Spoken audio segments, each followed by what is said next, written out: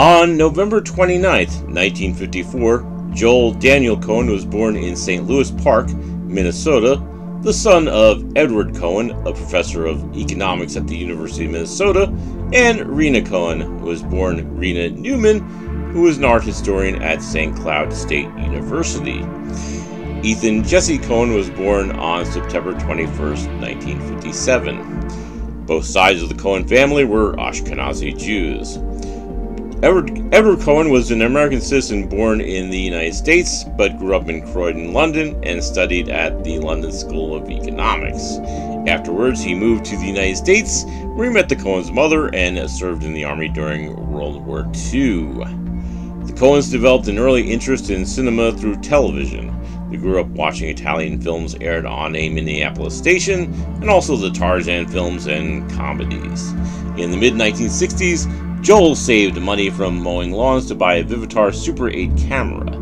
Together, the brothers remade movies they saw on television, with their neighborhood friend Mark Zimmering as the star. Joel and Ethan graduated from St. Louis Park High School in 1973 and 1976, respectively. They both graduated from Bard College at Simon's Rock in Great Barrington, Massachusetts. After Simon's Rock, Joel spent 4 years in the undergraduate film program at New York University, where he made a 30-minute thesis film called Soundings. In 1979, he briefly enrolled in the graduate film program at the University of Texas at Austin, following a woman he had married who was in the graduate linguistics program. The marriage soon ended in divorce, and Joel left University of Texas Austin after 9 months. In the meantime, Ethan went on to Princeton University and earned an undergraduate degree in philosophy in 1979. After graduating from NYU, Joel worked as a production assistant on a variety of industrial films and music videos. He developed a talent for film editing and met Sam Raimi while assisting Edna Ruth Paul in editing Raimi's first feature film, The Evil Dead, released in 1981. In 1984, the brothers wrote and directed Blood Simple, their first commercial film together. The film starred Frances McDormand, who went on to feature in many of the Coen brothers' films and also marry Joel. Their next film was Crime Wave, released in 1985, followed by Raising Arizona, released in 1987, starring Nicolas Cage and Holly Hunter. Miller's Crossing, released in 1990, was a film about feuding gangsters and starred Albert Finney, Gabriel Byrne, and John Turturro. The following year, they released Barton Fink, a movie starring John Turturro and co-starring John Goodman. Barton Fink was a critical success, earning Oscar nominations and also winning the Palme d'Or at the Cannes Film Festival.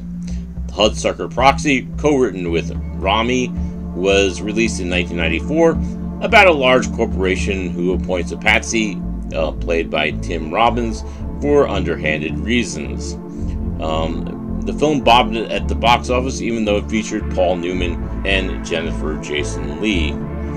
The Coens wrote and directed their next movie, Fargo, released in 1996, in their home state of Minnesota. Produced on a budget of $7 million, the film was a critical and commercial success. The film received several awards, including a BAFTA award, a Cannes Award for direction, and 2 Oscars, a Best Original Screenplay, and Best Actress Oscar for McDormand. The Coens' next film was The Big Lebowski, released in 1998, starring Jeff Bridges, Steve Buscemi, and John Goodman.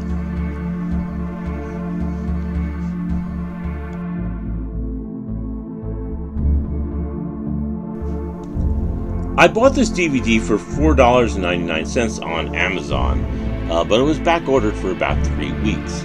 But I thought it was well worth it for the price, which, by the way, is well below the qualifying price of less than or equal to $13.91. So it was a pretty good deal.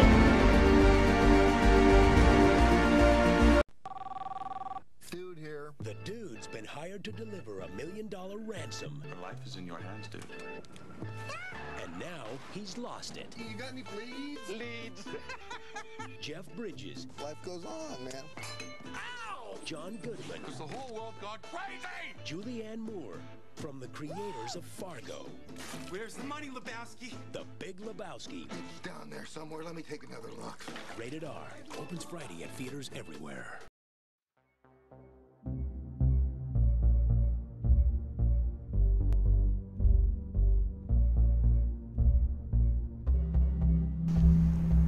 In 1991, out-of-work slacker and bowler Jeffrey "The Dude" Lebowski is attacked in his Los Angeles home by two enforcers for porn kingpin Jackie Treehorn, to whom a different Jeffrey Lebowski's wife owes money. One of the thugs urinates on the dude's rug before the two realize that they have the wrong man and leave.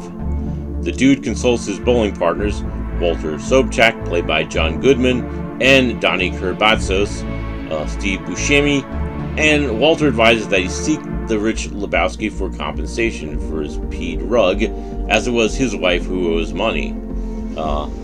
He visits wealthy philanthropist Jeffrey Lebowski, played by David Huddleston, requesting compensation for the urinate-on rug. Lebowski refuses, blaming everyone but himself, but the dude tricks his assistant Brant, played by Philip Seymour Hoffman, into letting him take a similar rug from the mansion. Outside, the dude meets Bunny, played by Tara Reid, who is Lebowski's trophy wife, and her German nihilist friend Yuli. As the dude celebrates his victory with his bowling buddies, Bunny is apparently kidnapped, and Lebowski hires the dude to deliver the requested ransom money, which amounts to $1 million. He is to be paid $20,000 to act as a courier.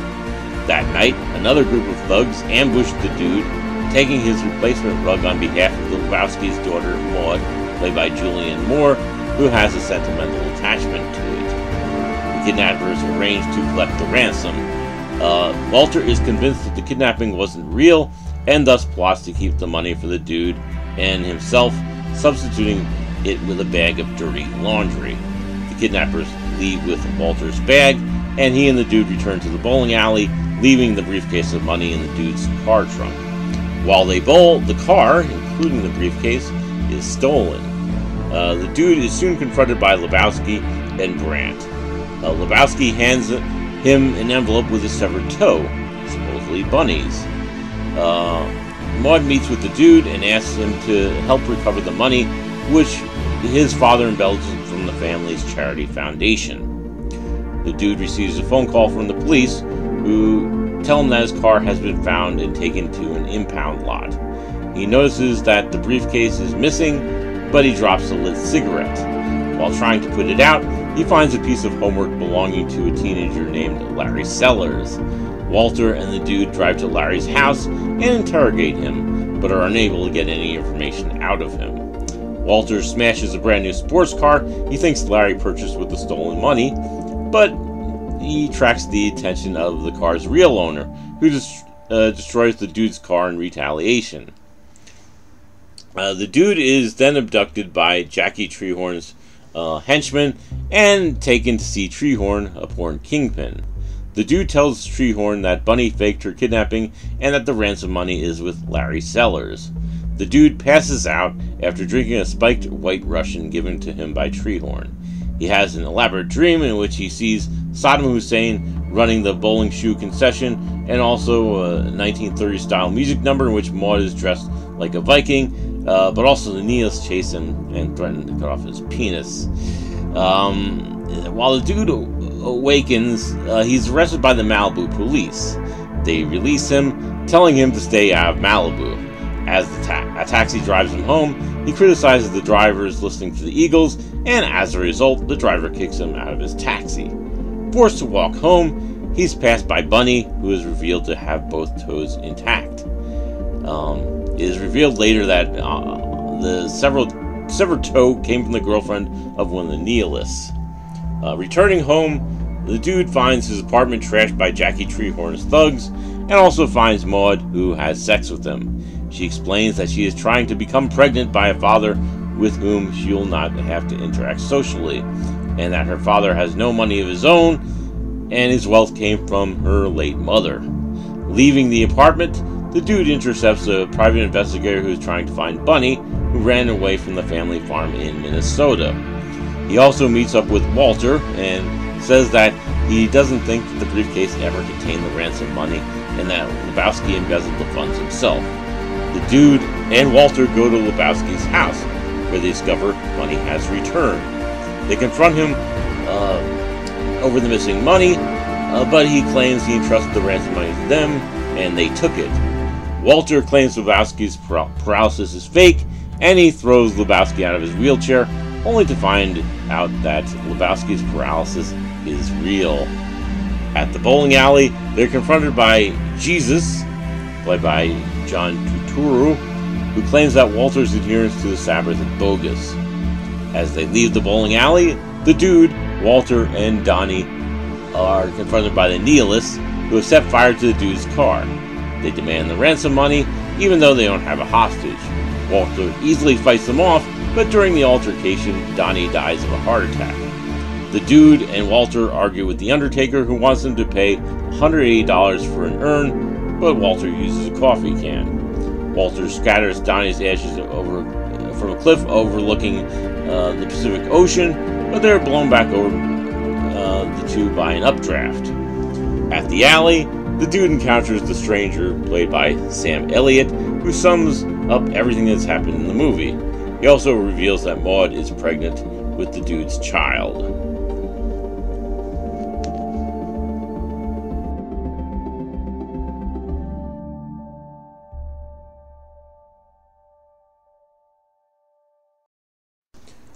The Big Lebowski is an interesting movie.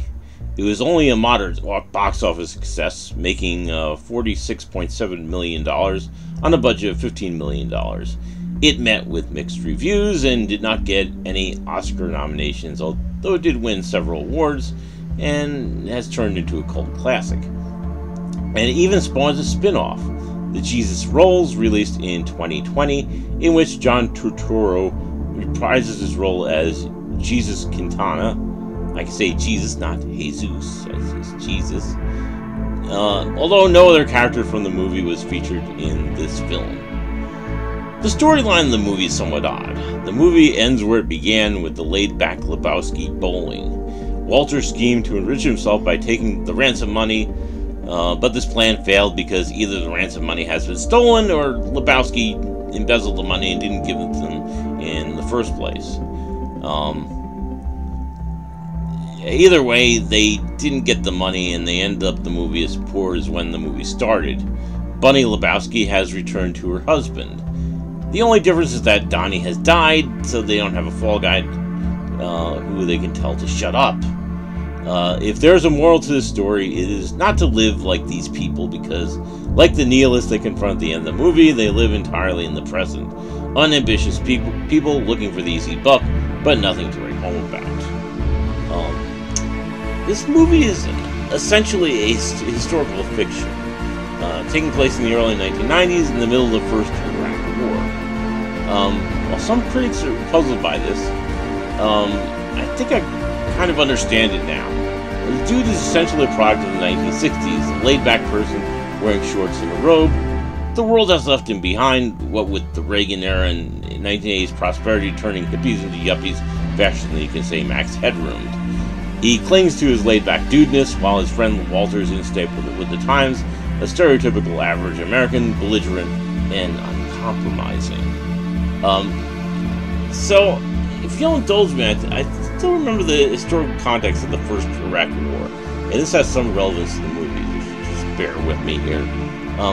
Iraq had essentially wrapped up their war with Iran in August of 1988, and the United States, under the Reagan administration, supported them as a client state. Iraq was essentially broke after the war.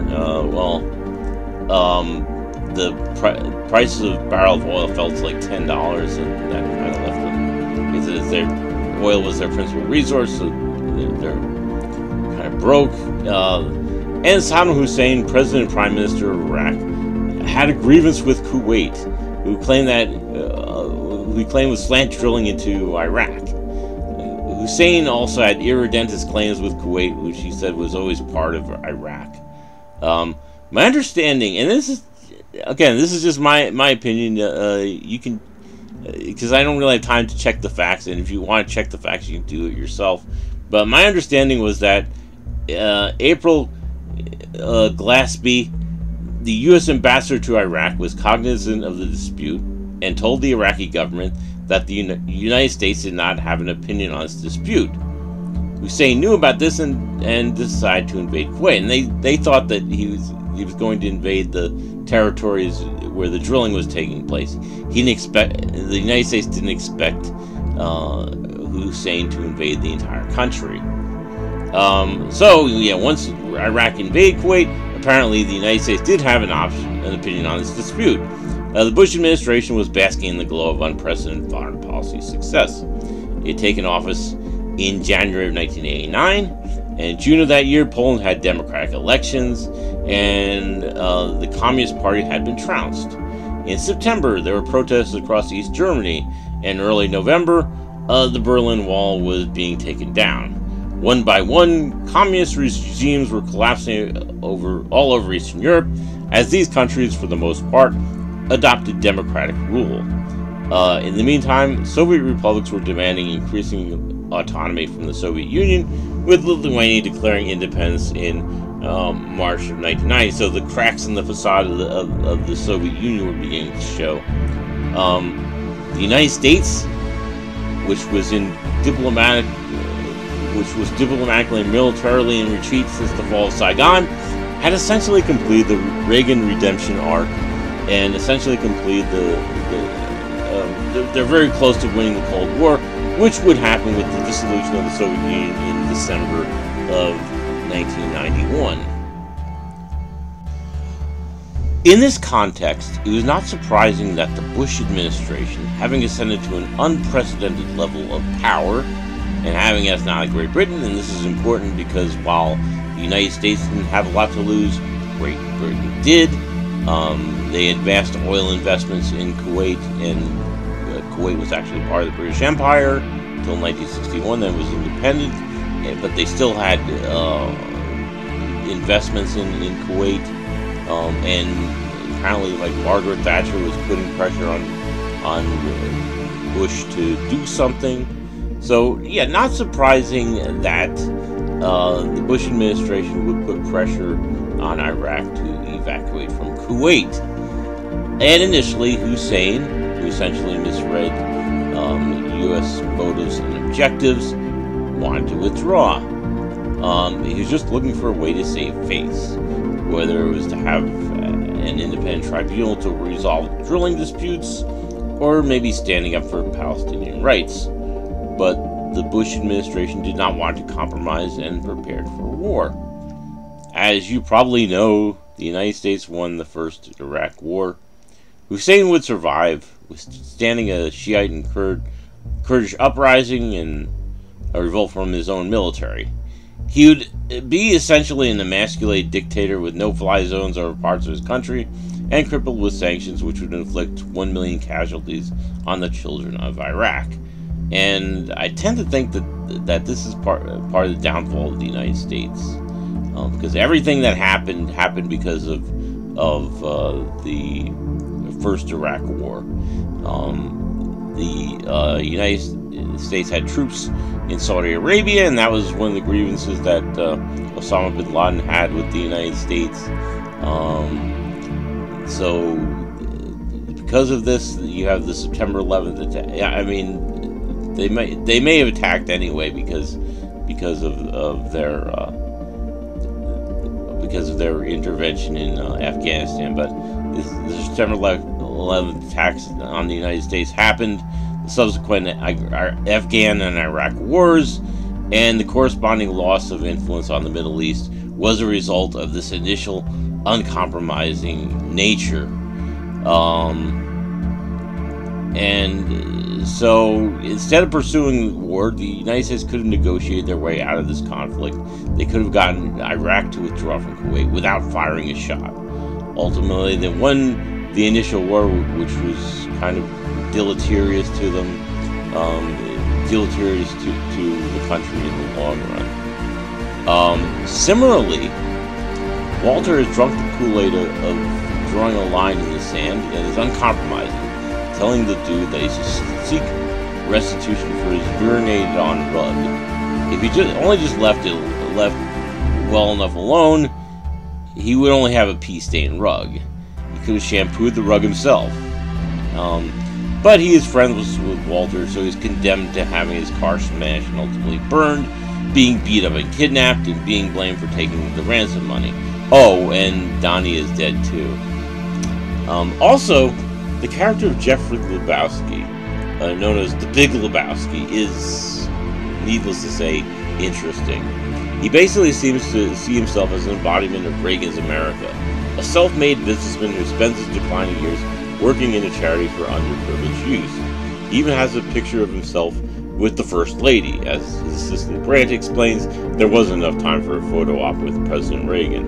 So he's seen as like being an embodiment of Reagan's American, somebody who gets his photo, he can like basically like interact with Reagan. Yet this is basically a sham. As Maud explains, all the wealth came from her late mother. They allowed Lebowski to run one of their companies for a period of time, but it was a dismal failure. Having been raised by such parents, it's not surprising that she grew up the way she did. In her world, the men are not providers, but are blood-sucking leeches, and they're little more than sperm factories, which is why she hooks up with the dude, if only temporarily.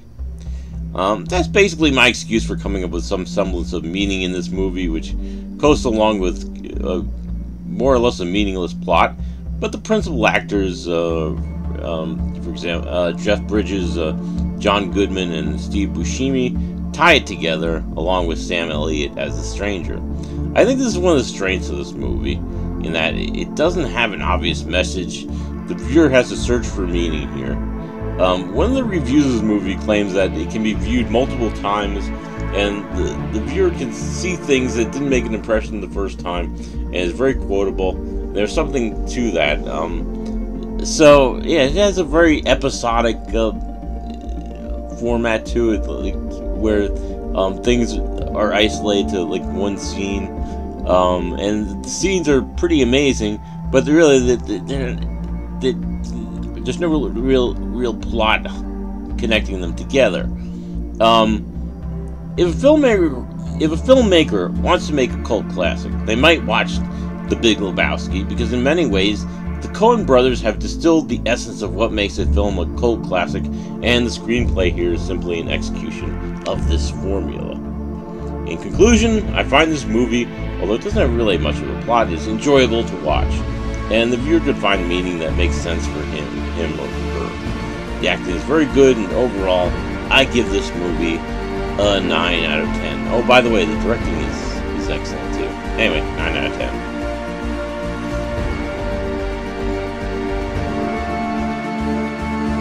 I wanted to make some brief remarks about the rating of this movie. This movie is rated R for pervasive strong language, drug content, sexuality, which means nudity, and brief violence. So, yes, it's rated R for good reasons. Yet, I felt that the foul language, drug content, sexuality, and brief violence were not gratuitous, so it was basically justified in this movie. Unlike the previous movie, Semi-Pro, where I thought the foul language was gratuitous, it's not in this movie. So yeah, you're not gonna be able to take your kids to see an R-rated movie, but yeah, it's a good movie.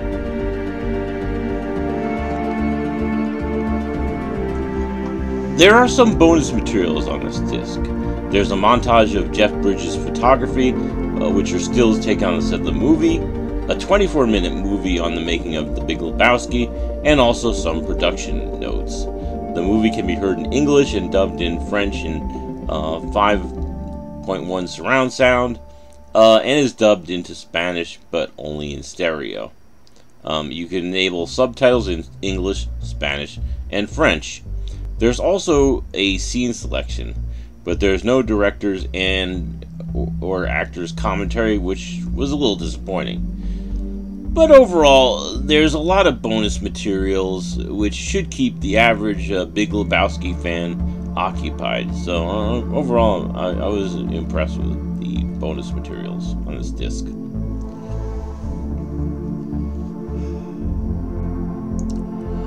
The Big Lebowski is a good movie, with solid acting, a somewhat meaningless plot, but with well-crafted scenes that the viewer can interpret to give the storyline meaning, or not at all if the viewer doesn't want to. The DVD extras provide enough value, and even the lack of a commentary track doesn't influence my positive view of this DVD. And it's only $4.99, which means that it well qualifies for a low-budget review. Overall, I highly recommend this movie.